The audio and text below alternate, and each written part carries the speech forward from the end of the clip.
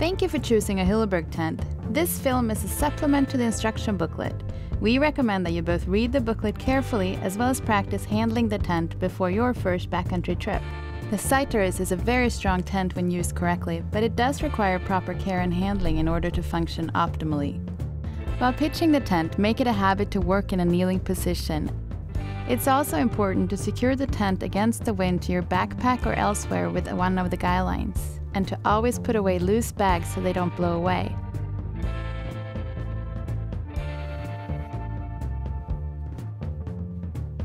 Place the ground pegs in your pocket, as they need to be close at hand while pitching the tent.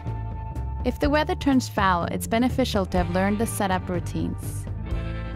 The site selected should be as level as possible and free from any objects that might damage your tent.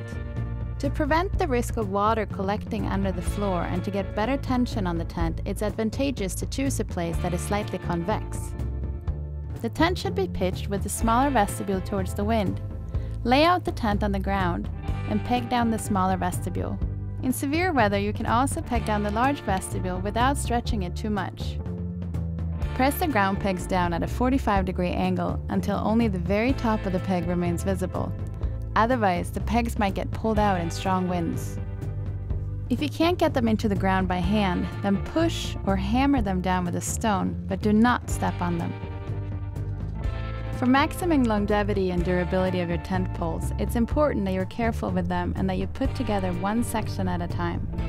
Make sure that the segments are properly seated and that they don't drift apart while pitching the tent. A small gap can lead to pole breakage. Never throw the poles out of the bag. They can be damaged and scratches can later lead to cracks in the poles. We have chosen the best poles on the market for our tents, but it's a lightweight product that requires proper handling, otherwise the poles may break and can, in the worst case scenario, lead to a dangerous situation. Make sure that all guy lines are set to their longest setting and peg them down temporarily. This provides extra support during pitching and helps prevent the guy lines from tangling. Do not make them too tight, or they will interfere with inserting the poles. 4 out of the 5 poles that accompanied your Saitaris have the same length. The 5th color-coded pole is shorter and is used in the vestibule. In good conditions, start with the lengthwise poles into their sleeves, which cross at the tent's highest point. Make sure to seat each pole end completely and to tension each pole holder properly. The pole sleeves and the clips are designed so you can use 2 poles.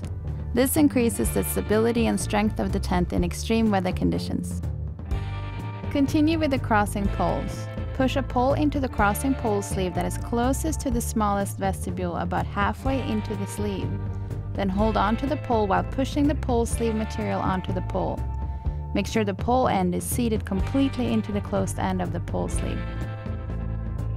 Place the pole end into the plastic pole tensioning cup and affix the plastic clips onto the exposed part of the pole. For added stability, wrap the guy lines around the poles at their crossing points.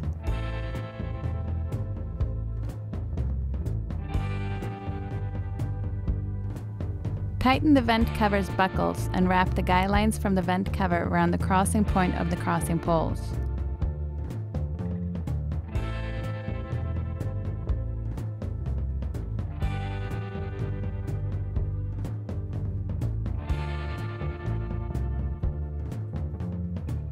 Insert the color-coded shorter pole into its sleeve by the large vestibule and peg it down.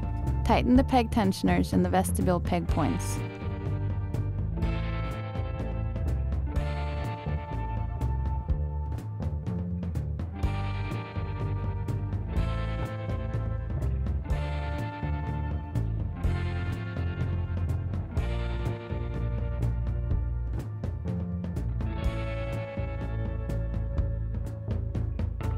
For maximum stability, peg down the perimeter of the tent, making sure to press the pegs completely into the ground.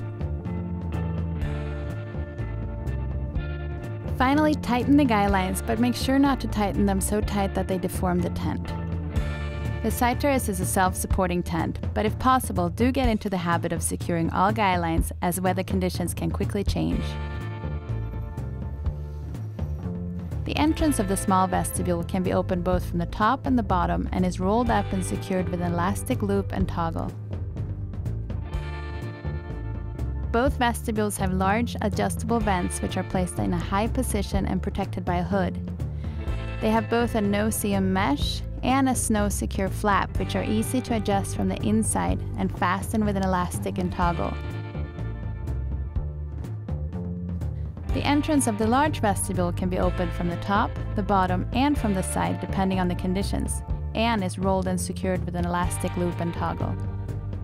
It is backed by a full, no-seam mesh door that can be removed and stowed in a detachable pocket next to the entrance. For extra security in heavy winds, the zipper can be locked down with the red toggle. Each entrance to the inner tent has a large zip-open hatch leading to an opening covered with no-seam mesh. For maximum ventilation, open the hatch completely.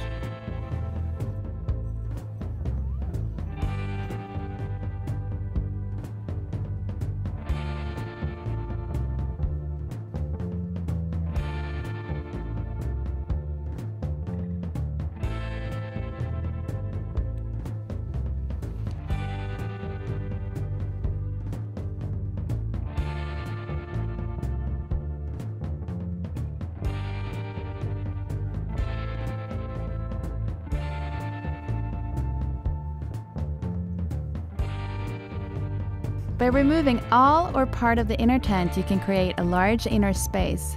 This area is a good place to gather a large group or to deal with your gear. A pole holder kit for the Saitaris is an optional accessory that makes it easy to set up the inner tent separately. Remember that even though the inner tent is water repellent, it is not waterproof. It should only be used in dry and warm conditions where there's no risk of rain.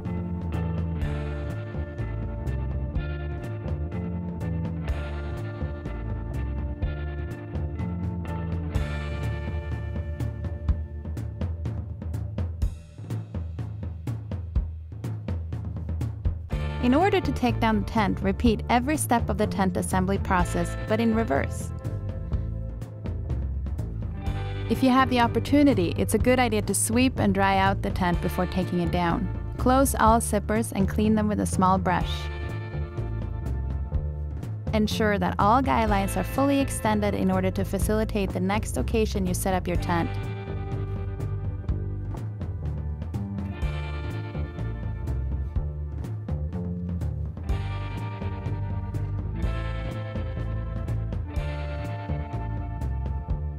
To remove the poles, grip the pole sleeve and, starting at the closed end of the sleeve, push the poles out. Never pull out the poles. Detach the clips from the poles. Again, do make sure not to step on the tent. If you don't immediately place the poles in their bag, then they should be placed somewhere where no one will step on them or they can get lost.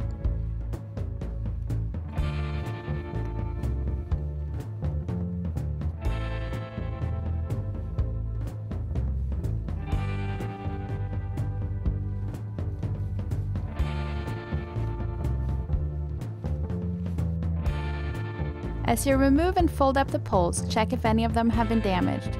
Then, put them, along with the ground peg bag, into the pole bag.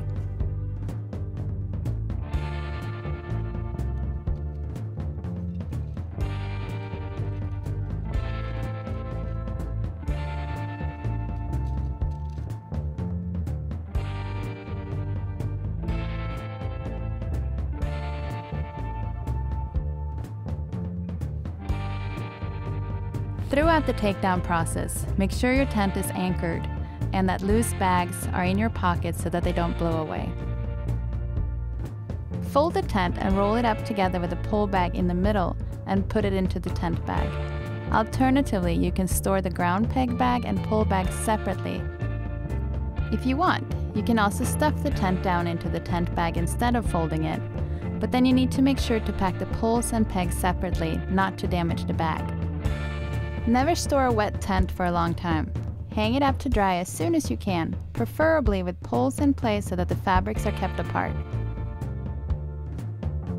In very wet and humid conditions, you can remove the inner tent before the outer tent is disassembled and store it separately in your backpack. Next time you pitch the tent, first set up the outer tent and then attach the dry inner tent. Since the fabric of the outer tent is waterproof but not breathable, condensation can form on the inside of the outer tent. The use of an extra footprint, which is sold as an accessory, provides protection against ground moisture.